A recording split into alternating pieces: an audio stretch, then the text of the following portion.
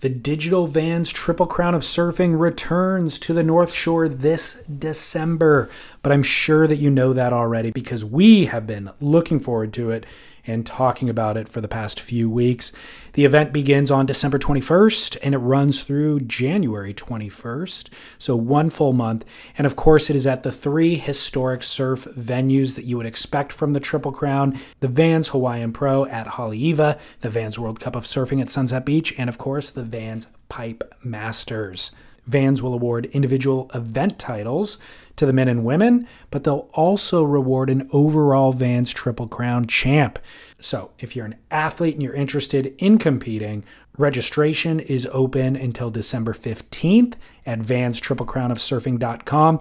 You can also follow all of the action there and, of course, on Instagram at Vans Triple Crown of Surf. I will, of course, be posting to it on Instagram as well at Surf Splendor. And I've mentioned a couple of key partnerships these last couple of weeks. There's another one that you should be aware of, and that is the North Shore Community Land Trust. They have worked with Vans for many years as a key environmental partner. The North Shore Community Land Trust strives to protect, steward, and enhance the natural landscapes, cultural heritage, and rural character of Ahupuas from Kahuku Point to Kaena on the North Shore of Oahu. North Shore Community Land Trust was founded by a grassroots group of community members in 1997 as a nonprofit organization concerned with protecting and restoring the scenic beauty of the North Shore. This is a key partnership for Vans. And in that amount of time, they've actually raised $75 million towards the perpetual protection of over 4,000 acres of North Shore lands, helping to secure the rural character of the North Shore for future generations. This is a phenomenal project, fantastic for anybody who cares about the North Shore community and about Hawaii and, of course, about surf culture. And you can learn more about it at northshorelands.org. And, of course, vanstriplecrownofsurfing.com. A couple of orders of business today. Let's start off with catching up. Last time the listeners heard you, just you and I talking, was December 2018. It was the last episode I published of the year, which was very raw and vulnerable, and you really went there. And the day I talked to you on the phone the day before, you were telling me about what was going on in your personal life, and I was like, hey, dude, if you want to not record tomorrow and get through what you're going through, we can revisit this next year. And you're like, no, I'm fine. And you brought it. You were raw. What's the response been to that podcast since then? It's two-sided. It's two-sided. It's sort of like exposing yourself in public. And so there was a real lot of empathy. There was a lot of understanding. People go, I get it. Yeah, you've been a bit not yourself the last 12 months or so. So we understand that. But I guess it's the people that pull me up in supermarkets and down at Bell's, people I've never met before, and go, hey, great podcast, and sort of put their arm around me. And I realised, damn, everybody knows sort of a lot of my dirty laundry now. So there was a time there where I was actually sort of felt like running and hiding again. But the reality is that, I went home in December and, I virtually lived it. I lived even when I was here in February and did the other one with you and Chaz. I mean, I was still coming to grips with, I've actually said it and put it out there, and I've got to go home now and actually living apart, getting quite funny. I'm living with a guy called Sean Doherty now. We've split a house, which is just an incredible dynamic, Yeah. But to actually say, oh yeah, it was all good, because I actually said it and I'm living it. But every day, like yesterday being Mother's Day, yeah, it brings everything from the whole spectrum of life, to love, to really disappointment, to I was a bit angry yesterday, and so there's still turmoil, but there's glints of sort of, yeah, you got me on this one. Optimism?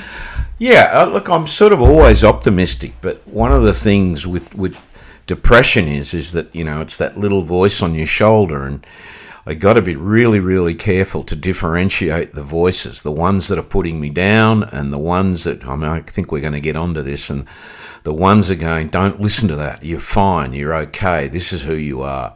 This is what you're going to do. This is what you do. You help people. You go out there. And originally, that's what it's for.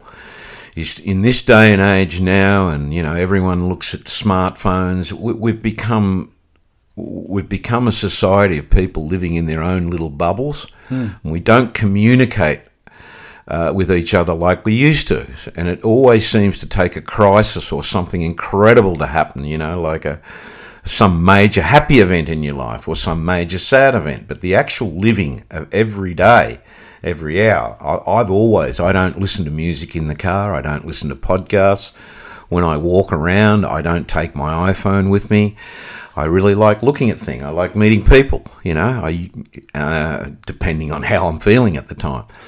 So there's all sorts of things in today where, we were just talking about the negatives of technology and monopolies. And there's so much out there that, if I have a down moment for an hour, I can spiral down and just see everything that's negative on the planet. And then all of a sudden just realize, where are you going with this? You're going to this really, really dark place again. A really dark place, and it's not a happy place.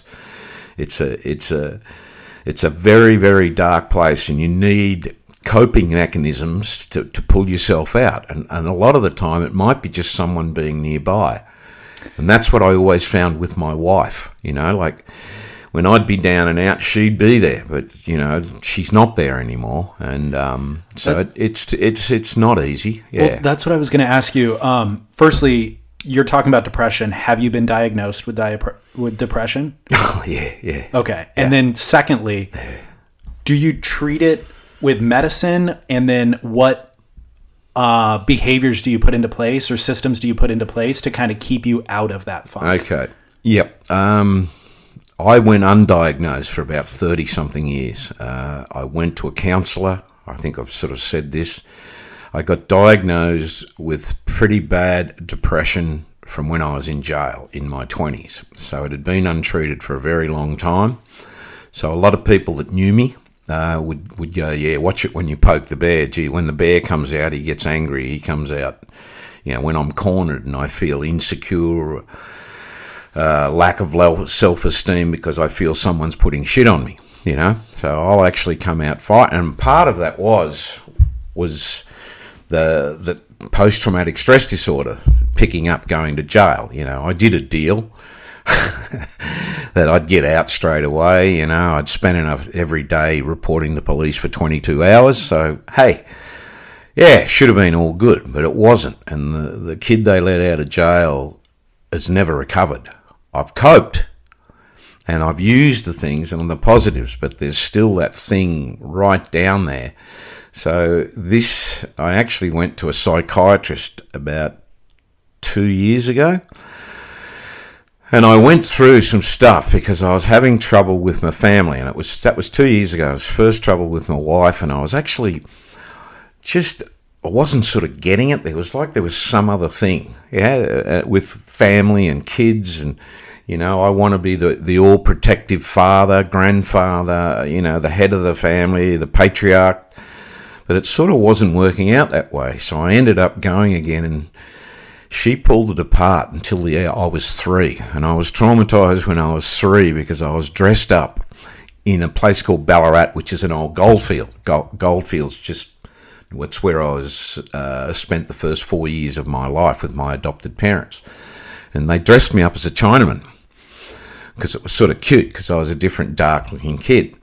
And I can still remember that, and I actually go back and remember that. And then about 6 months later, I ran away from home.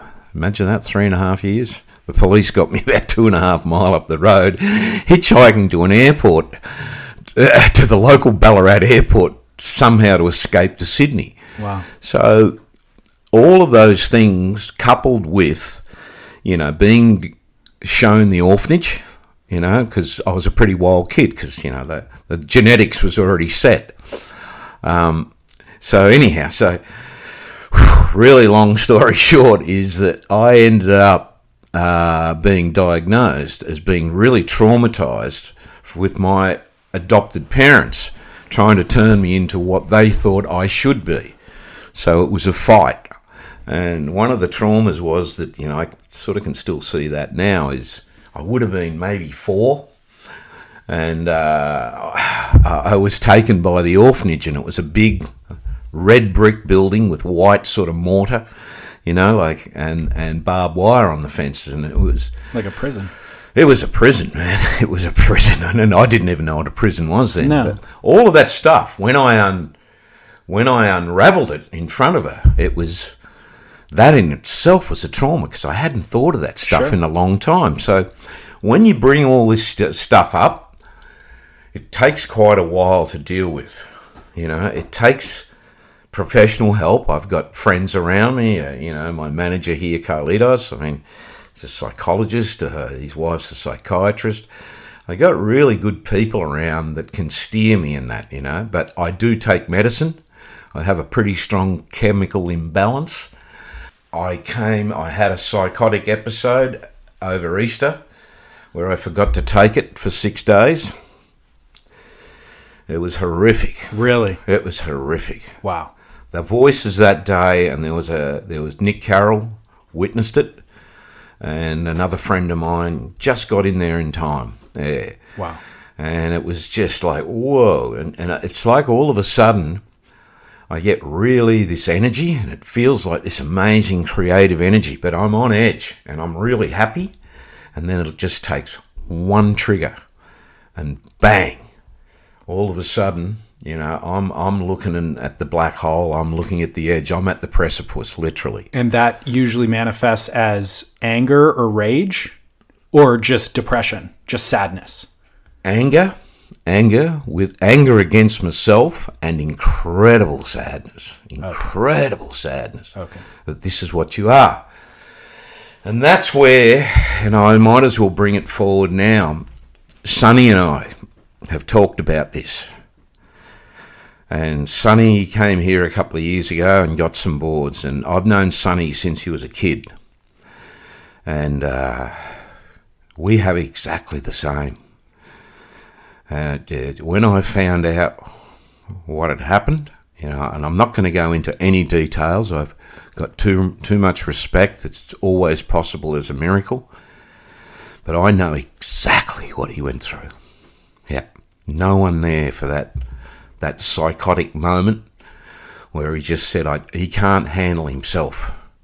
You feel like you're doing the world a favour by checking out. Really? Yeah. Oh, yeah. Yeah. So what? It's not about it's Sonny and I have the same thing, because we've always sort of and I've been like uncle to him, and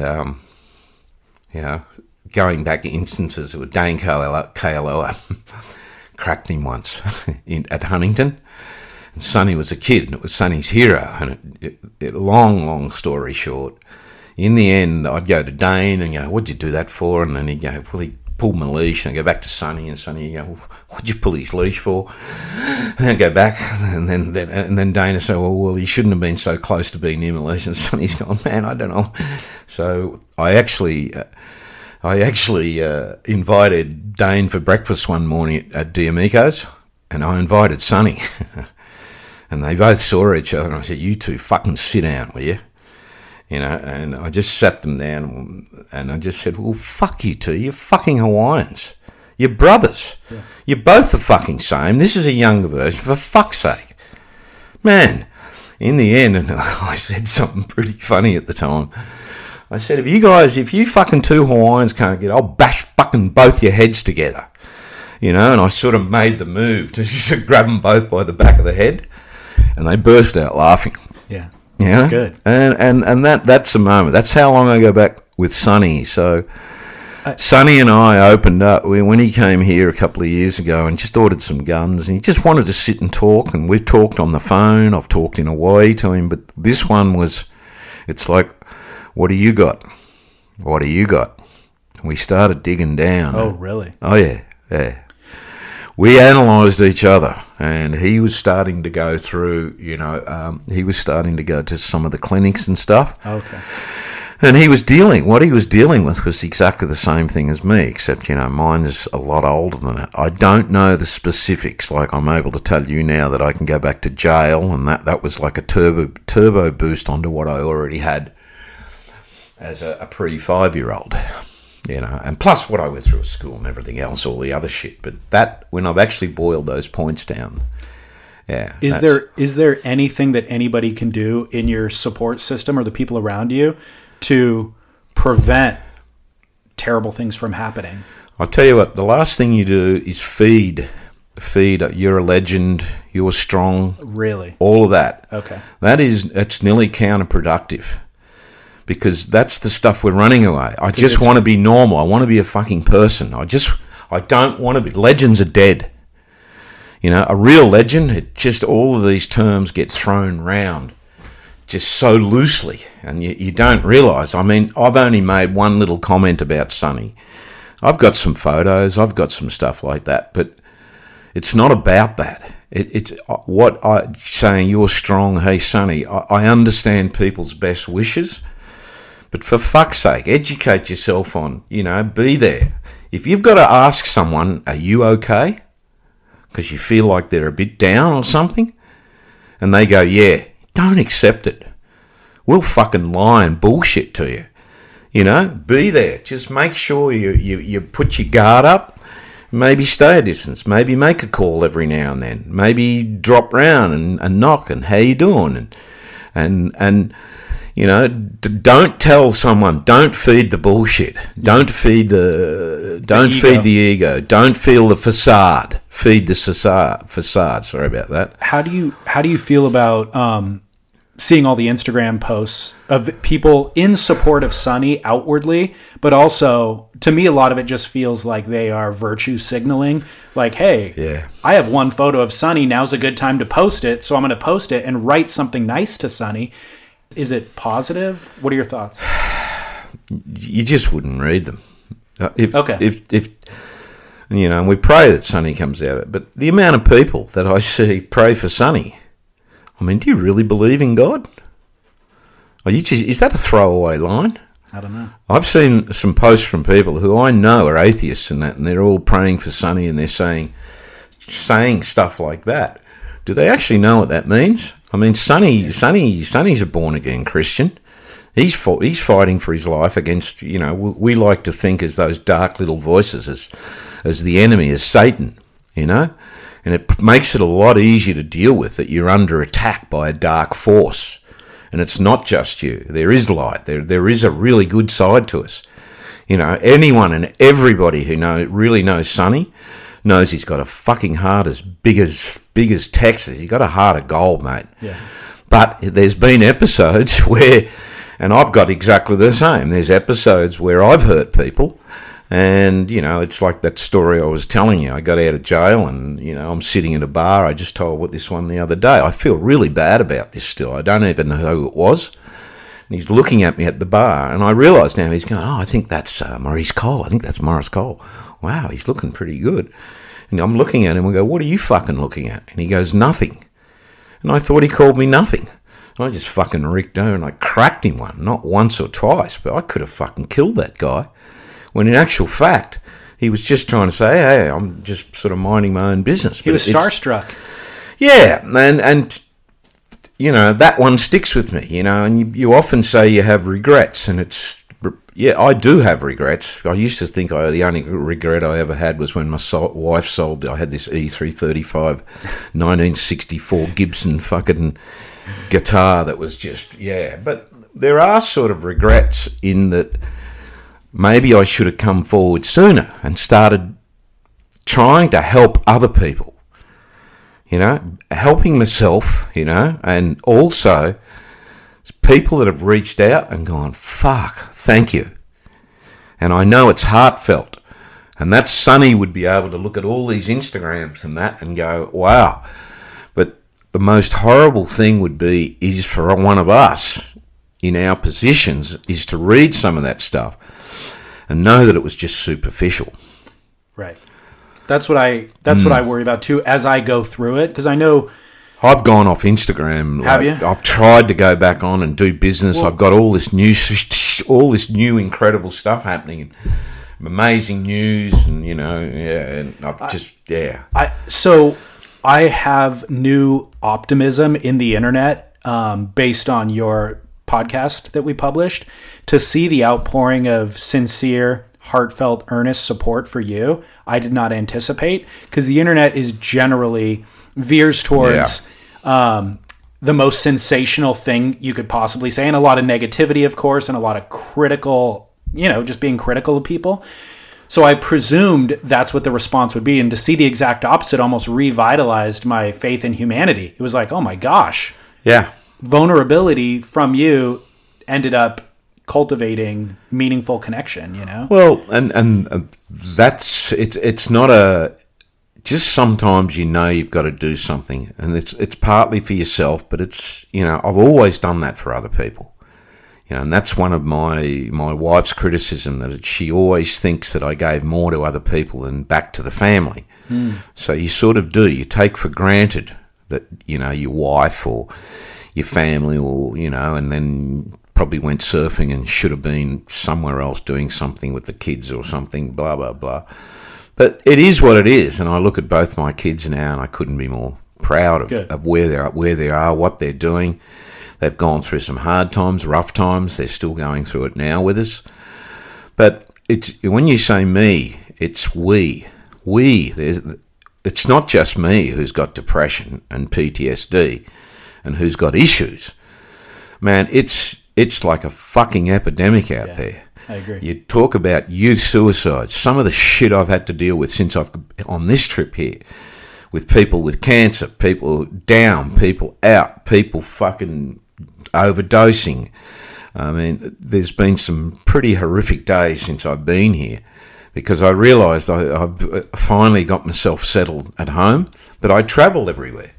So I come across another whole group of people here with great energy, like great energy going up and surfing Point Doom and Malibu the other day, and that's a really high day. The next day there was some shit happen. I'll tell you after. I don't think I can say that on here. And it just wrecked us, and I had someone in tears, just a very, very someone we know, and because of what's happened in the family. And so, you absorb that, and you absorb more and more, and then I go home and I've got more at home. Hey, if there's anyone in France that needs help, hopefully you can't speak English and you're not listening to this. But, I'll be going to France in about 3 weeks. So, and there's dear friends there. And so, even when I go to Japan, places that are my second homes. And so it sometimes feels like, on bad days, it feels like I'm carrying just this 1 ton, 10 ton load, and then I've got to go home and just go to sleep, and sometimes I have to take a sleeping pill and just to get through. But I think that what is so counterintuitive is that it sounds like it would be a huge emotional burden to hear all those other people's grief and to be a support system, but the way that you're wording it seems to indicate that it actually fuels you. That it isn't a burden for you, that that when you're alone by yourself, that's the burden. Yeah. But when you connect with other humans and lighten their load, it actually lightens your load as well. Well, you can help them process it. You can help them. I mean, it's the whole thing about giving feels a lot better than taking, I mean, which is counterintuitive. Exactly. So are you the problem, or are you part of the solution? And because I have the knowledge and experiences, I find myself counselling people a lot, but and you that do. Lightens your load too. Oh, that lightens the load, yeah. So I, go ahead.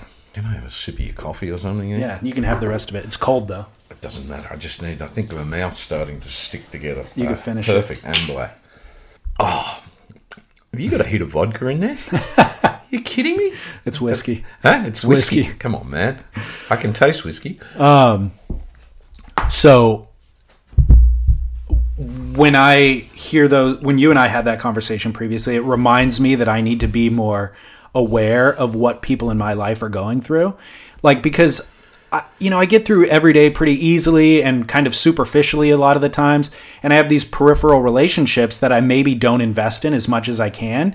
And I have conversations like that. And it reminds me like, oh, shoot, I should check in with so-and-so.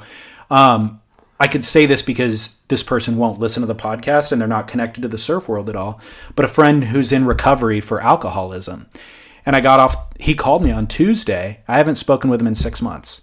Called me on Tuesday to reveal that he had a pretty significant relapse over the holidays and like spent a week living out of his car, and wife is still there for him, but really was on the verge of kind of abandoning or leaving. And I felt so terrible after getting off the phone because I had not reached out to him for 6 months. I've thought of him during that 6 months, and my thought was, I'm too busy right now. The holidays are here. Like, I'll check in with him later. But also knowing if he wasn't checking in with me during the 6 months, it's probably not a good indicator.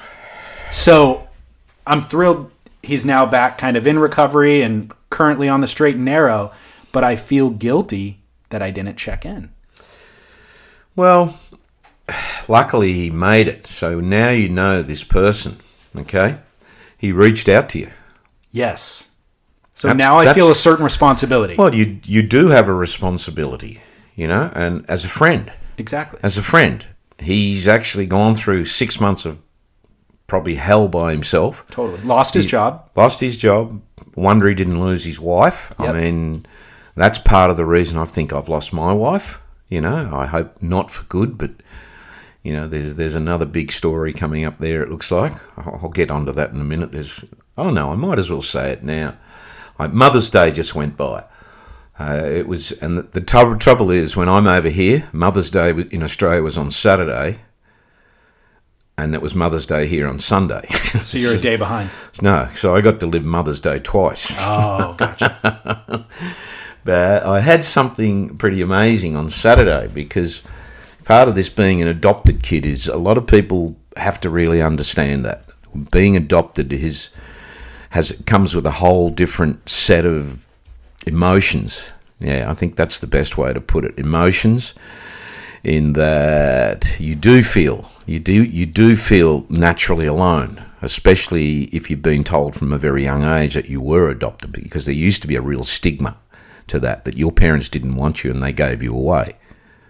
That's a stigma that you used. It's embedded in your DNA. Well, you're embedded. Rejection. Yeah. Rejection. I hate being rejected, and I know why I hate being rejected, because I was rejected by my mother. And then I finally met my mother, and that was, I don't even know if I want to say this. I thought this would be one of the greatest things of all time. But then she started telling me about her sisters, and she was the 11th child, and then one of her sisters actually married a pedophile and bred kids for the pedophile. I mean, this is fucking real life shit, And they're all dead now because they all suicided. Mm. You go, well, that's a really nice... Do I really want to know my family history? So I did ask my mother at the time, what about my father? And she just hung her head and just said, I can't remember. And I'm pretty sure she could remember. And then your mind takes you through the scenario. Wow, was she raped? Could she have been pack raped? Because she's a dark little kid living in a white society in the Western District of Western Victoria, which is redneck land. It's like living in, I don't know. And being the only dark kid up there except for the Aboriginal, she's quite a small lady. So she went through hell. She got pregnant with me when she was 17. So there was no hope of ever finding out the father. And on Saturday, my daughter has been in contact. She's been doing this DNA thing. And a guy's got hold of her in his 40s. Yeah. And it looks like we found my father. Oh, my gosh. And he's 86 years of age, married, living in Sydney. And it's like after this week, and then I'm processing that as a positive. Yeah, you go, God, that's going to be insane. I might actually get to meet my father. But then there's the other dark voice that says, well, maybe he raped your mother. Maybe he did this. Maybe he did that. I mean, why hasn't he done it? And there's all this shit just depending on where I'm at the time. And, right. And I've got Mother's Day happening, and I'm calling home, and it was also my wife's birthday on that day too, which is, which I didn't get to give her a hug. It's the first time, I mean, I've been with her since I was 18 years of age, so I've never lived by myself since I was 18. I'm back out, and I don't even know how to make the bed. No, I'm only kidding. So you just found that out on Saturday? I found that out on Saturday. So This weekend has been like What do you? I've been flat. I've been up. I was euphoric for a couple of hours, and then just with everything else, there's just wow. I wish I was at home. I should have been anyhow. Shoulda, coulda, woulda. But here I am Monday morning talking to you about a pretty bumpy weekend. Yeah, pretty bumpy. Did your daughter or you reach out to him yet? Does he know? They are contacting. We haven't put it forward yet. I haven't done anything. I'm letting her deal with it. Okay. Depending on the moment, because I'm still trying to, get home. I've got good news. I've got my factory back. I'm making surfboards in Australia. I'm making the best fucking surfboards I've made in 5 years. I've got a good little team. We've got this good little tight thing. All of a sudden, the rebuilding of the business, and you got to face it. The business is me shaping and creating, and fuck, that's what I love doing. And when I haven't had that, it's I feel a little bit lost out there. Really?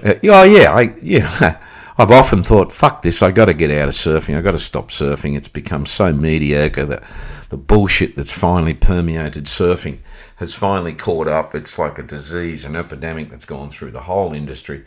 I think I need to retire. And then you go through that whole process and you go, fuck, I can't do anything else. I'm unemployable. Fuck. Okay, I look at those people, I go, do the stop and go signs, and I go, well, fuck, you're 65 years of age. You're retired. Then no one's going to give you a job. No, but you know what? I think if you're always trying to grow your business, then you do have to consider a lot of the politics and whatever else. But if you just kind of focus on a small business, building boards for people on a first name basis, maybe 300 boards a year in each location or whatever the number is, then you can ignore trends, you can ignore whatever the WSL is doing, you could ignore marketing, you could ignore all of it and just maintenance. Well, that's and charge appropriately. Well, that's basically what I'm doing. But it always, because the WSL, the ASP's always been part of my DNA. I like looking at it. It's quite boring for me, because they're all riding the same boards. I could take you down the shop and show you the bottom lines they're riding now are about 28 years old. It's sort of like having the same chassis, and motor and suspension in a motor car that's been there for 30 years, like the same old stuff, but you've got new electric windows, you've got a Bluetooth, and you keep adding these bells and whistles and bells and whistles. So in my world, which I like designing, and people coming to me, like Ross originally said, I need a 5.9 that'll work in 8 to 80 feet.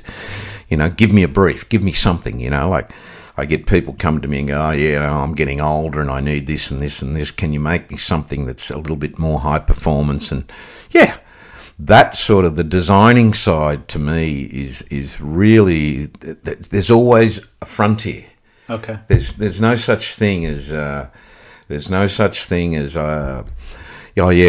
reached my peak design. I've seen a few shapers go, I don't think it'll go any further. I mean, I look at that and go, ludicrous. And I go, and if I thought like that, or humans thought like that, we'd be still trying to roll around some big stone as shaped as a wheel. Right. And so my whole thing is, and I've just spent a little bit of time with Ryan Birch and Sharma Buttonshaw and some of the younger shapers, and I can see what they're doing. A lot of people go, they're doing that hipster shit. It's not. It's just the mainstream stuff that goes on with the so-called performance shortboard, which is being used in competition. They have no interest in doing that. There's no career path to do that. Really? Yeah. Over on the other side, they're learning to ride longboards, shortboards, asymmetrics, different fins, twin keels. They're experiencing all of these feelings that none of the current people...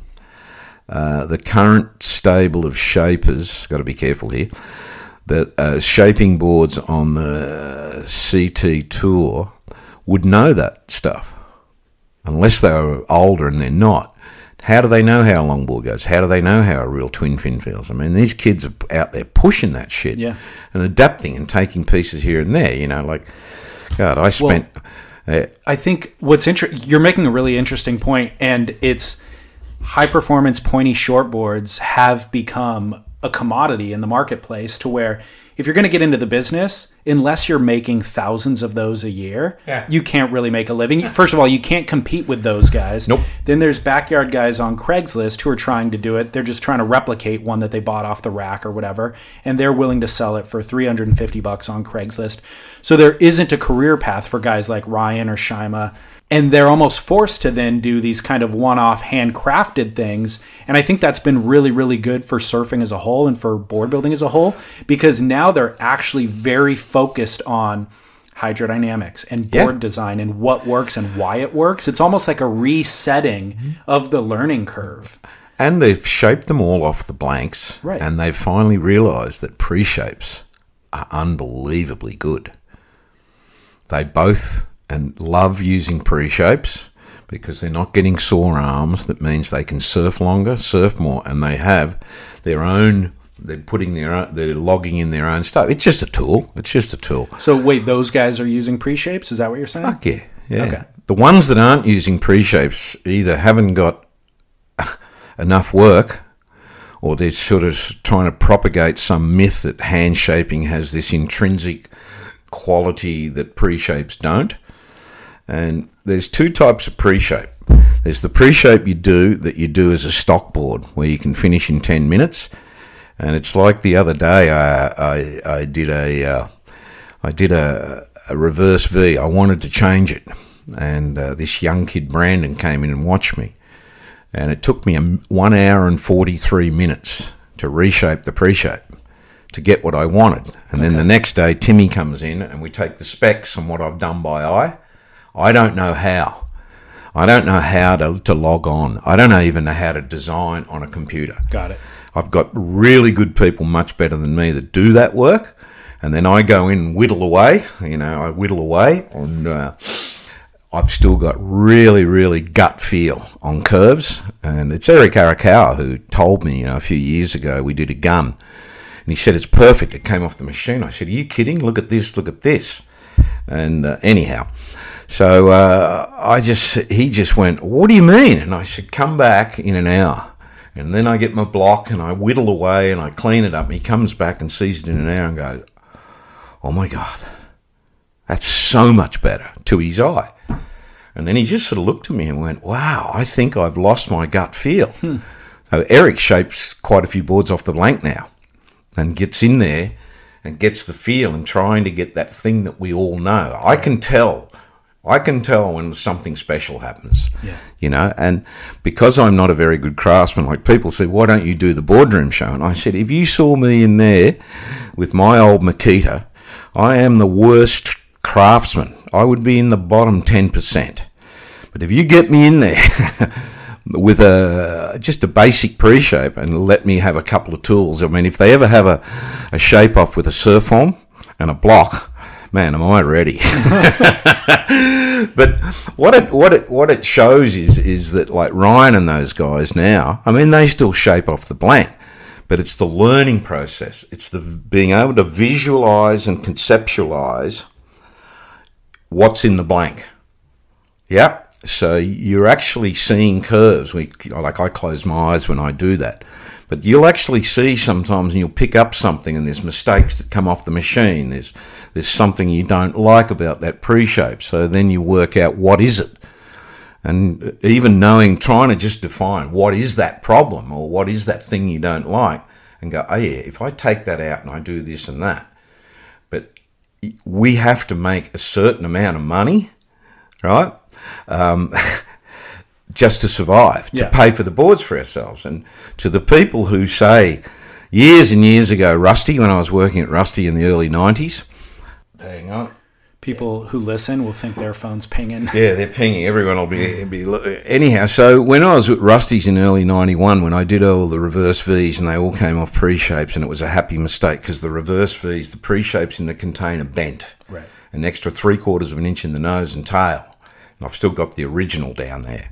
Anyhow, so I actually got to Rusty's, and Becker ran this big ad about that he's the machine, you don't need machines, and he apparently is incredible with a sander. He can shape a whole board with the sander. He's really quick. Yeah, really quick. And Rusty went, what the fuck do we do about this? And I said, so I came up with this advertising campaign. Okay? And the advertising campaign was really simple. It's a photo of Rusty and I standing in the Amazon. Yeah, looking at this big balsa tree, and we've got a beaver in our hands. Yeah? And down the bottom, the caption is no tools. And I said that the other night. I had a pretty big night out with Ryan and all the boys down at Encinitas there where they stay in the Derby house. And I sort of started telling that story.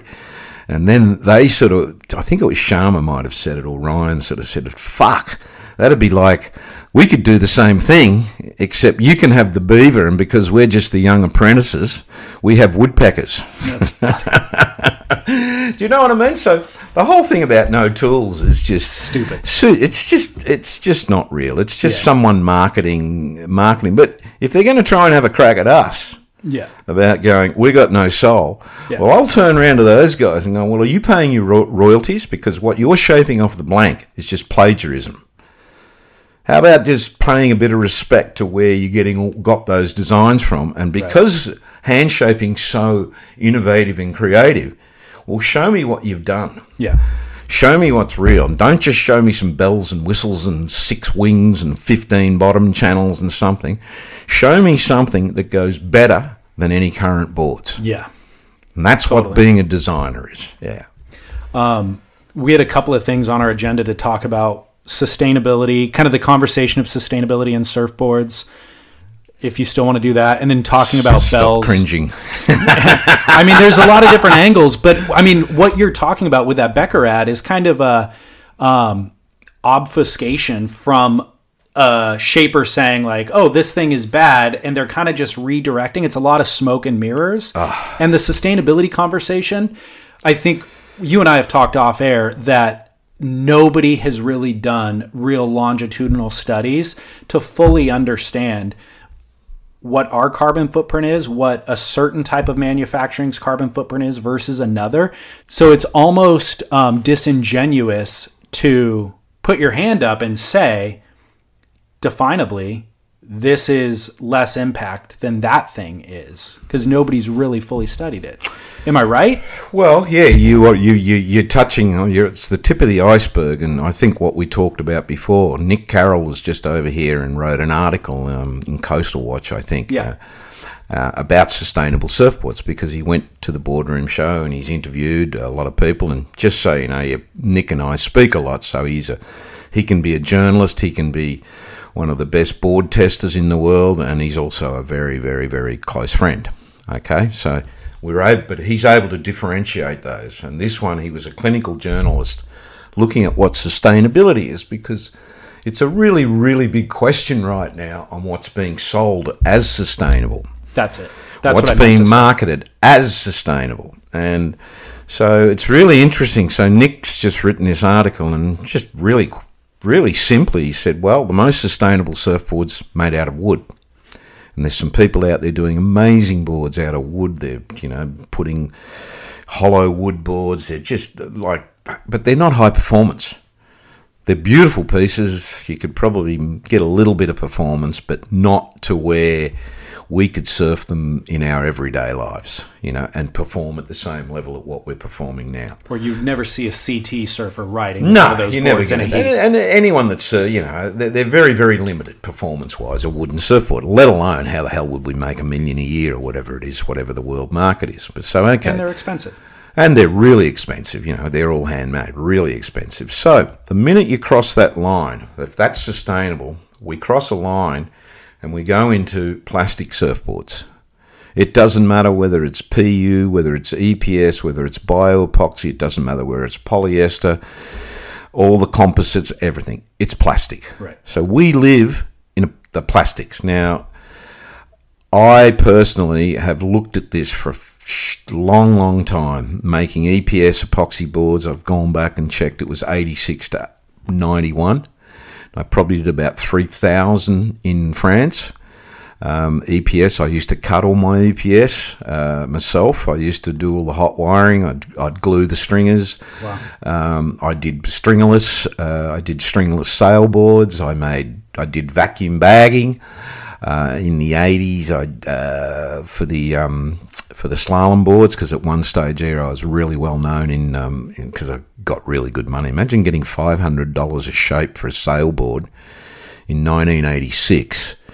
As many as you could do, and all you had to really do was cut the plan shape out, and the Clark blanks were that good, you just rolled the rails. Crazy. They were easier and quicker than a surfboard. Crazy.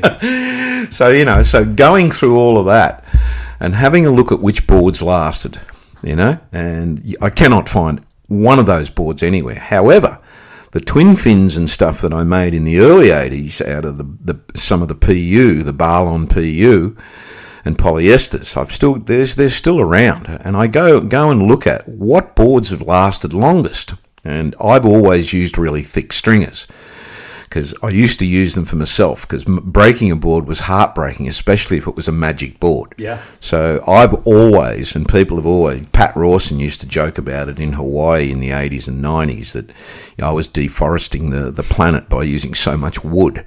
That's funny. Yeah, it was. It was Pat saying, fuck, man, you use really thick stringers. But they're still there, Marvin's Quiver's still alive, Dane's boards, they're all still there. So the minute we cross into plastic surfboards, it's become really, really simple, because this is something, if we're going to criticize something, and I see something that's not unsustainable and that they're breaking a lot and it's been marketed as sustainable or whatever you want to call them, yeah, and they're breaking and they're expensive and they're really hard to fix. So really simply, a sustainable surfboard, if you had to travel for 3 years with a surfboard on a trip, and you could have one surfboard, what would you make it out of? I would make it, that's a rhetorical question. I would make it out of, I would use a US blank, because I think they have the highest moral integrity of any blank maker in the world. They comply to EPA standards in California, which are really tough. Like-minded people who have got solar. I've been right up through the factory. They've got solar panels. They're powering the whole factory with solar. The filtrage system is second to none. The new blanks are just incredible. So there's my first thing. I'll use an apple core stringer, because they're the strongest, lightest wooden stringer, sustainable timber, whatever that, and he goes to plantations and that, the old Brad Applegate. So we've got this 5-ply 3/16 stringer that is just incredible. It seems to hold up really well. Then I would do it in an epoxy, probably a bio epoxy, because the epoxy is a little bit stronger, it lasts longer, but it's much nicer to work with from a fume point of view. Okay? So that's my basic board, travel board. That's the most sustainable surfboard that I know of. Unless you could go one step further and go to someone like Varial Glassing and get it vacuum bagged or infused, top and bottom. And we've now got a board that will last a long, long time. And it's not an arm and a leg. Okay. But all the stringless EPS, all of this sort of stuff that's out on the market is, to me, it's just cheap junk. But the one thing you're telling doesn't account for is the EPS is recyclable. So even if the EPS breaks earlier, you can recycle EPS foam. Yeah. What do you think happens? How many people take back their broken EPS board to a recycle place? Where do you recycle them? How do you recycle them? Those are good questions that deserve answers. Yeah, there's answers, but it's like when you find out now with EPS, it's slowly but surely being banned. The fumes off burning EPS will kill you. You know that? No. Yeah, I'll show you a little bit of data later. It's one of the most toxic. When that stuff burns, I mean, you wouldn't last probably 45 seconds, and it'll drop you. Yeah. It's that fucking toxic. It's going into landfills. Is it toxic for humans to breathe like directly, or toxic for the environment for it going out into the ether? If it's burning, it's a horror show. Okay. I'll show you some stats later. I've got. But recycling it isn't burning it. But so recycling, if you're recycling something that breaks every year, twice a year, 3 times a year, people are breaking boards in really small. No one's recycling that stuff. They're buying another one. So what's your carbon footprint if you've got to replace 3 boards a year, or the life of that surfboard is so minimal, and in 20 years, how many of those do you break? What is the footprint compared to one board that was manufactured at a higher price, and it was vacuum bagged, it was... well, even the process of recycling requires energy expenditure. You know, so that you got to factor that into the carbon footprint as well. Yeah. But it's like, I don't know, I think it's the same for you here in the USA. China stopped accepting our recyclable stuff. No, I don't know about that. You go and have a look at this. There'll be a big percentage of America's recyclable stuff goes and gets recycled in China. We had it in Australia, 30%. We think it's more now. 30% is the official figure of recyclable rubbish that was sent to China. Now they've knocked it back. Now we have a crisis in Australia, and they don't know what to do with it. So guess what they're doing with all the recyclables? Putting it in landfill. Everywhere. This is another big. What I think we're at the tip of the iceberg is that this whole we believe that we're recycling stuff. But are we really sure where it goes? Do we as humans really understand where it's going? Do they burn it? Do they mash it back up? Or do they just charge you for recycling like they've done in Melbourne, Australia? They've found 13 different toxic recyclables, supposedly, like EPS or whatever. Yeah. And guess what? They just fill the factories up and leave them. So all of a sudden we've been getting a series of fires in Melbourne where the whole city is under a black cloud and all the rivers have got all this shit going down them because somebody rented a big warehouse, took the money and then bolted. Do you follow what I mean? Yeah. So that's something, when we talk about it, what makes us feel good? Oh, we're recycling. But where does it go, really? Right. And everything I've looked at so far, it's like Pandora's box. Yeah. Yeah, I know. The more you kind of unpack it, the more complicated it seems to be. Yeah. Like, obviously, I feel like everybody has the best intentions, but I'm kind of apprehensive to talk about, quote, sustainability on the podcast, just because I do feel overwhelmed by the amount of information, and I don't want to misspeak and advocate for something now that 5 years down the road or 5 months down the road, I recognize like those things weren't really what they seem to be, Yeah. But the point is that you're making is right. Don't break the surfboard. Ride the surfboard for 30 years. Look, don't break the surfboard. Look, just repairing stuff. How do you repair things? Like that's part of the sustainable to keep the board going. Yeah. Like eventually you hope you see some young kid running down the beach with a yellow board under his arm.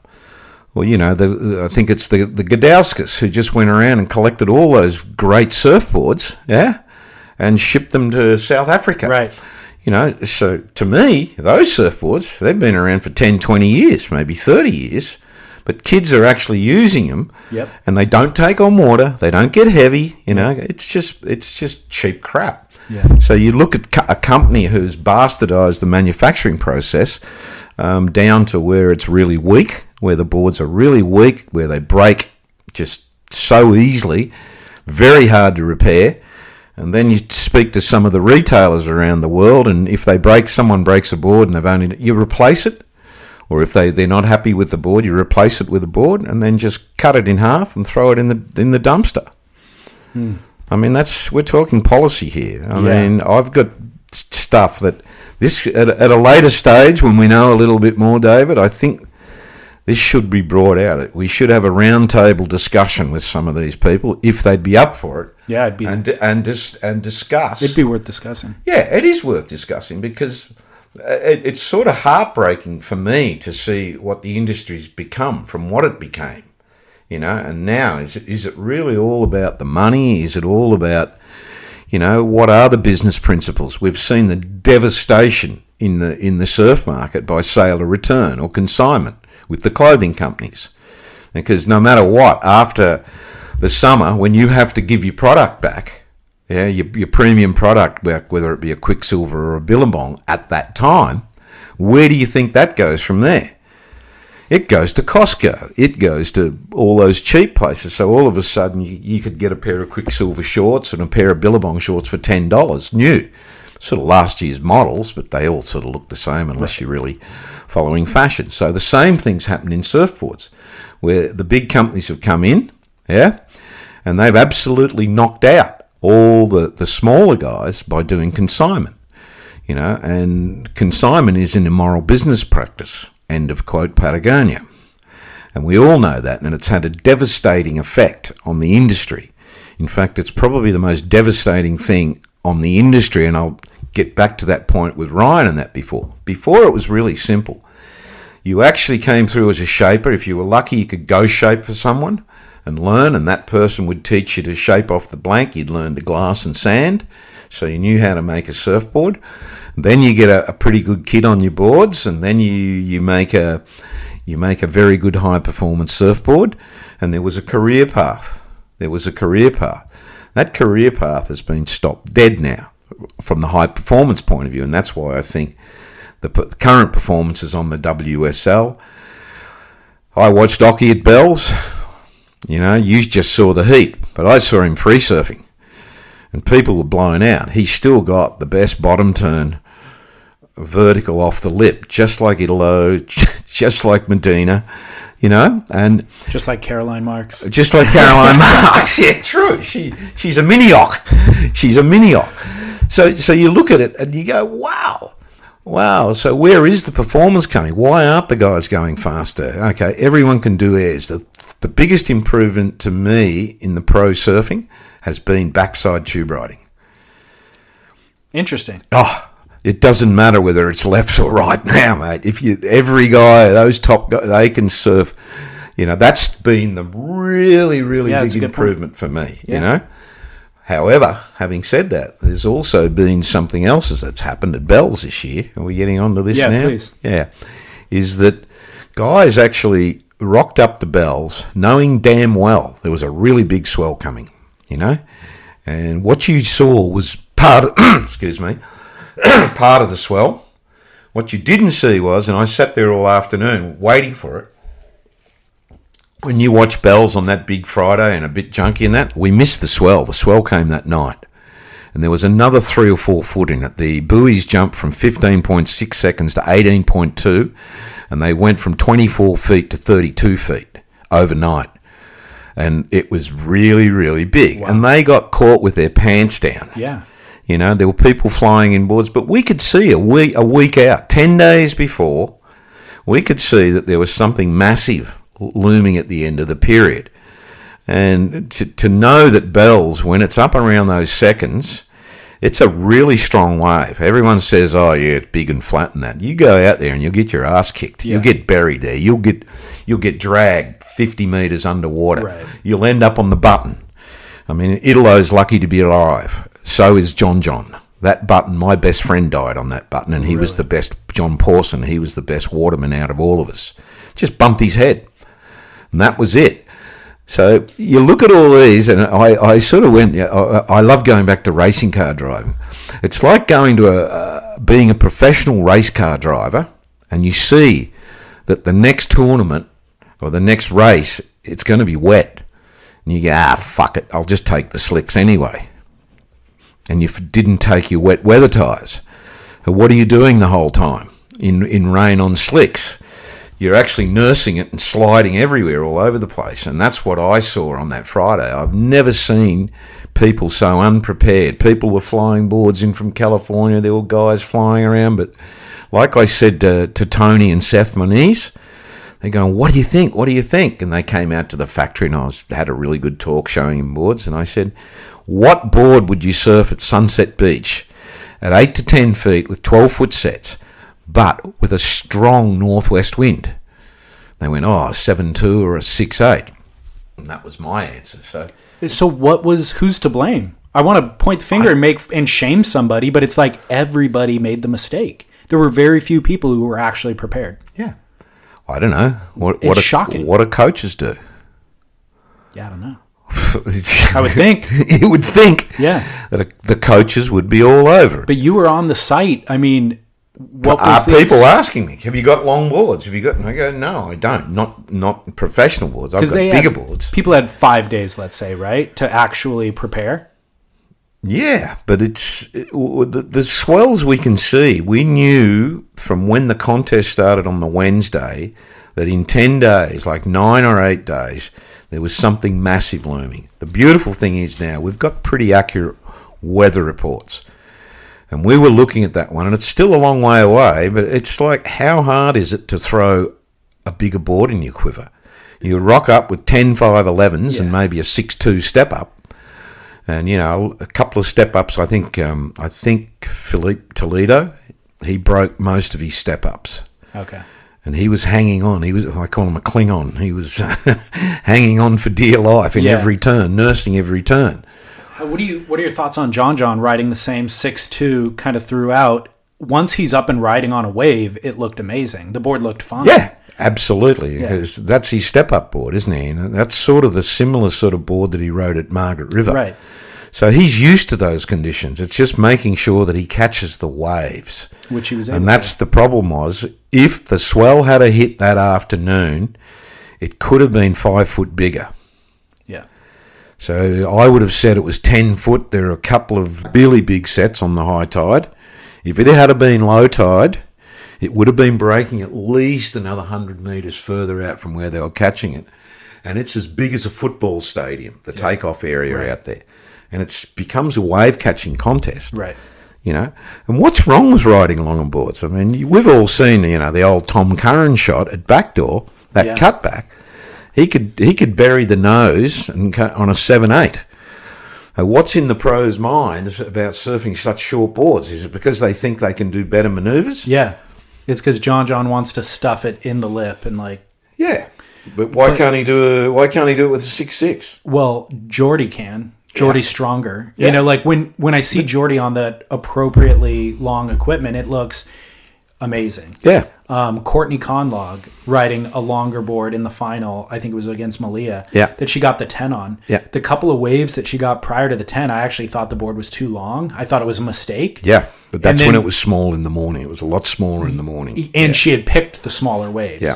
Then she finds herself on the set wave, and she needed every single inch of that board. And I just thought, oh, I'm the idiot. She's right. She picked the right board. Yep. She just hadn't gotten on the right waves. Hadn't gotten on that. And it was sort of like Kelly, too, when you watched him jump on the Simon. Looked amazing. Hello. I know. Just everybody on the stairs, everybody went, there it is. There it is. Yeah. There's Kelly. There's the Kelly we know. Well, there was so much drive in that board. Well, it was heavier. It's heavier. Yeah. It's PU. It's and everybody went. So that brings the whole question up. What the hell was he doing not ride? Why didn't he ride that board the whole time? Because the other boards he rode were too light. That's the problem. They didn't have the drive. They had more kind of maneuverability to them. Well, they're too light. But yeah, it's just too light for that type of waves. Look, and even on the Simon, he only got, I think, a 4.5. It wasn't like he got great scores, but you could see the potential. One of the turns he did, I know, I can still see just so long and drawn out. Yeah. And that's what the walls call for at Bells. Yeah. That is what those little light top turns and stuff, like little check turns and that, you've got to be able to do. That's why John won. Yeah. Because he could do rail turns, and that's what Kelly could do on that board. But, you look at it and go, well, why didn't he keep surfing it? It's not. That brings up the question about what is Kelly riding? What is he doing? Why didn't he keep riding that board? Because I think he rode that board. I don't really know on the Friday. Afterwards, he stayed round. And from all reports, it's the best Kelly surfed in 5 years. It's solid 4 to 6 foot winky pop. And he had a completely different board. And it's a really, really basic, simple thing. It's called the law of inertia. If your board's too light, it's got no inertia. As soon as it hits a little bump or gets some wind under it, it stops and starts. When you've got a little bit of weight to the boards, it just means it'll cut through the chops and that, and it actually, you can actually carve and do longer lines, because then you're using the rails of the board. You're not having to use just the tail of it and do little flick turns or check turns off the top. And, you know, and I think that you can see people aren't getting scored for those waves. I mean, Kelly didn't get any really, really big scores like he used to when he was riding the PU boards. And that was what sort of blew me out, was when you watched the advertising for the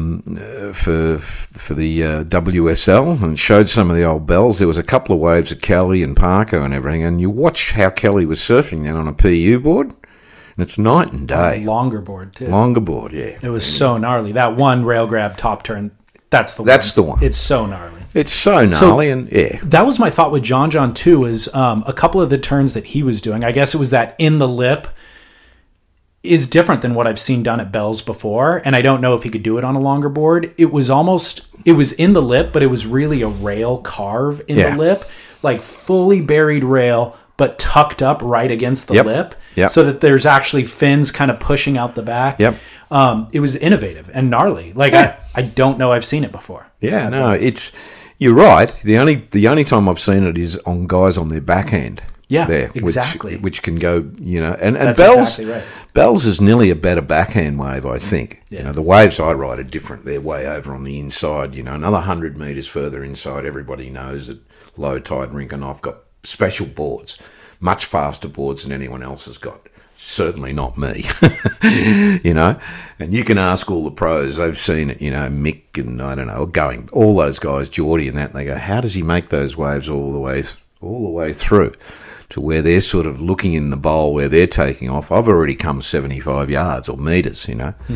And it's all about the equipment, you know, and having a much faster board and designing something specific for those conditions. But the backhand is like watching Occy and that, you know, and Wayne Lynch. I'm going back to Wayne Lynch and that famous shot of Barton. Barton's in the heat. Wayne's out there and Wayne's upside down under the lip. And Barton's just out in outer space. I don't know if you've ever seen that shot. It's a classic, you know. Yeah. So Wayne was doing vertical backhand reentries. Even in 1970, the first time I saw Wayne Lynch surf was at Bell's in 1970 at the World Titles. And everyone's Rolf Arnest and everyone else is doing these long speed lines down Bell's. Wayne was going off the bottom straight up into the lip and hit it. Then he'd do another one and go straight up into the lip and hit it. And then usually he'd fall off on his last turn because he was going that damn fast and the equipment was this roll bottom thing. But if you put it in today's judging, he'd probably get a 4.5, but the others wouldn't get over 1.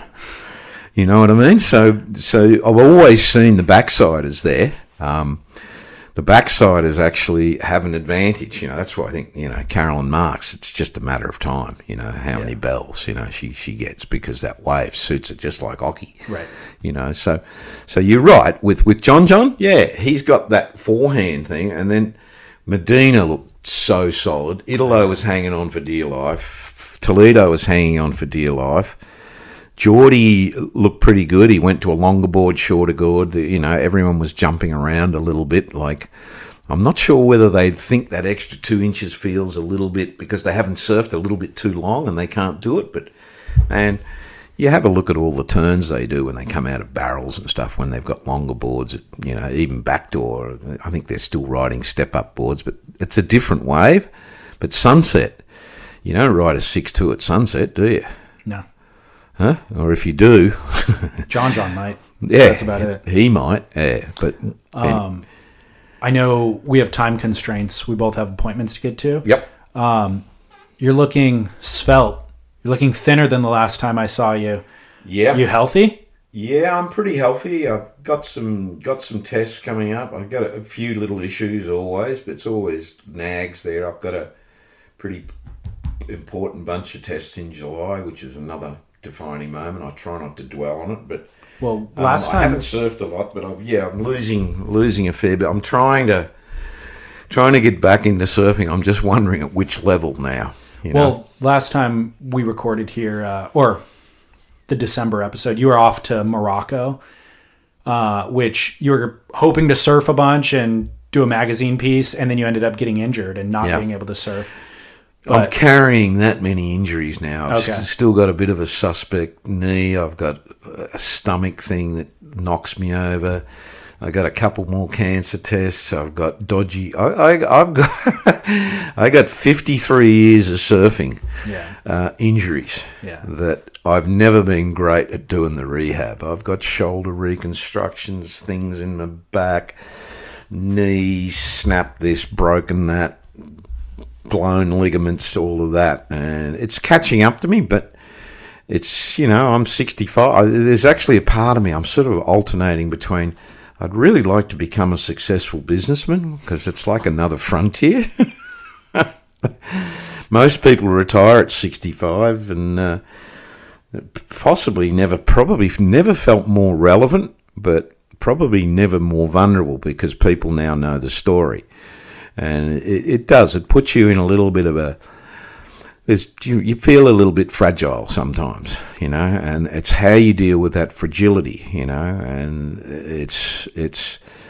that's what I'm learning to try and do, be a lot softer and be a lot humbler and I'll be really honestly, the Sonny thing has really, really shaken me up. It really shook me up. And I know there'd be a lot of people feel like this. Damn, if he hadn't have been alone,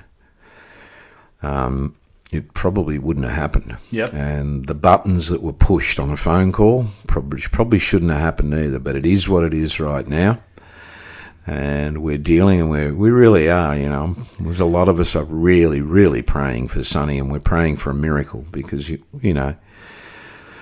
I would love him to come back, not to surf, but to see if he could sit down. I would like to interview him and just pull apart his head and what that moment was like. To what end? What would be the goal? To what end? To show people that psychotic moment of 5 minutes or 10 minutes or knowing people's pressure points, no matter who or what you are. Everybody has that same vulnerability and probably would end up doing the same thing. Yeah. I think it's important to state no emotion is final. It all runs a course. You will change whatever emotion you're feeling. Yeah. You'll get out of that in a certain amount of time, and you'll feel a different way. You have to admit it. You have to admit you've got the problem.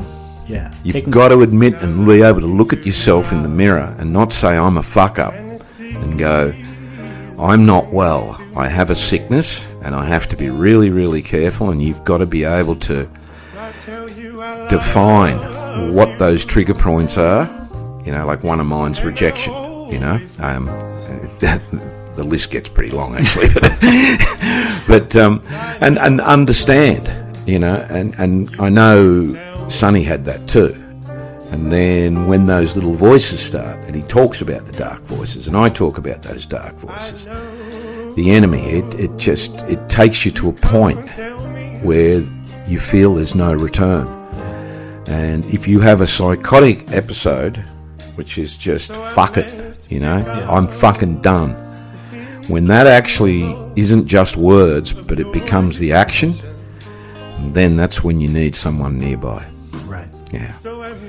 Yeah, well, I hope that you guys are able to have that conversation. Oh, yeah. I'm praying for it, mate. Yeah. Maurice, it's always a pleasure. Hey, I'll see you soon. Thanks, mate.